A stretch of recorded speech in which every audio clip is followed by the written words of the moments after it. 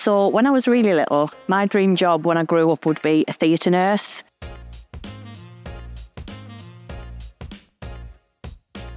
I always really enjoyed the operating programmes on the telly, so that was always going to be my dream job. I then kind of wanted to be a midwife a little bit, progressing on from that. And then obviously I ended up being a firefighter. So the training was really intense. It was a 13-week training course. It contained everything that you do in your full-time job.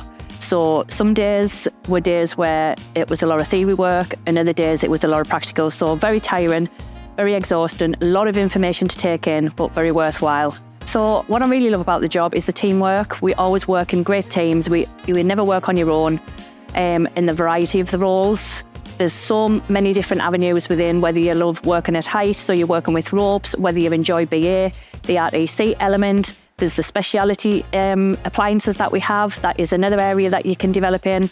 So there's so much variety in the job. And then obviously when the jobs do come in, it's the excitement of what you're going to next. Go and get yourself as strong and as fit as possible, because it's a very demanding, physically demanding job, but it's worth it.